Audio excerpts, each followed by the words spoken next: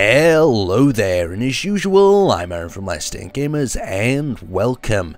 So today we're in Medieval Engineers to have a look at another quite interesting little invention. We've got a prototype of a cable car. Now this is something I've been working on or messing around with for quite a lot of the time today, and we've actually got a really simple sort of pulley system that pulls this cable car back and forth down the tracks. Now you're probably wondering, why would that be useful? Well, in the sort of logistical sense, if you wanted to bring your supplies, maybe you're under siege, maybe between two sort of outposts, maybe you've got an outpost on that hill over there that's looking out for barbarians, and you're under siege, you've got enemies all below at the bottom of your castle, you're not going to be able to transfer supplies, but using a cable car up in the air is going to make it much more safer. So like I said, this is going to be the prototype area, and we're going to have either a cabin on here, log hookups, all different sorts of different attachments we could have on this cable car, use it for different utility sort of needs. So let's actually have a look at the mechanics of this thing.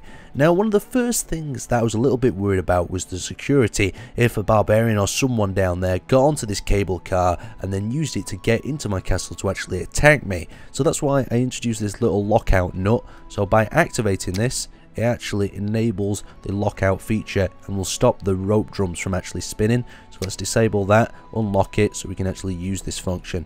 So the next thing we're going to do is actually grab ourselves a rope, try grabbing that in third person if we can, and we're going to use it to pull it towards us. So as you can see in the shadow, the cable part is coming along and it's going to drop into shot at the top there. So let's actually move it back down. So this will come all the way up to here, but just for the demonstration purposes, I'm just going to show it up to this point. And let's try to get a hook on this in third person. There we go. There we go. And it goes back down like so. It's probably a little bit easier to show it from the down sort of perspective because you can see it coming down towards you. So I'm going to move over there and do that. Damn it, Aaron, you're getting damn confused. So as you can see, it comes down rather smoothly. If anyone was on that cable car, they'd be quite happy as it comes down and doesn't clatter to pieces, break apart, or just kill everyone inside. It would be quite scary if there was archers though firing upon you as you're driving across in your little cable car.